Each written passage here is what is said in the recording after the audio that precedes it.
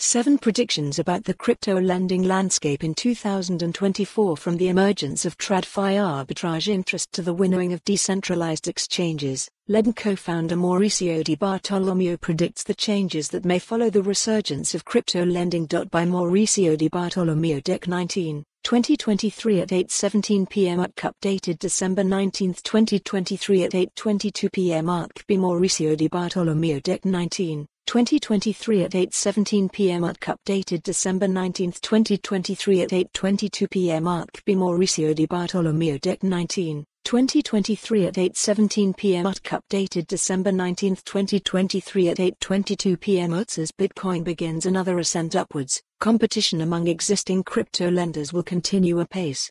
That means more innovation in lending products and offerings, as new market entrants from traditional finance and crypto look to take a piece of this high-demand industry as well as risks.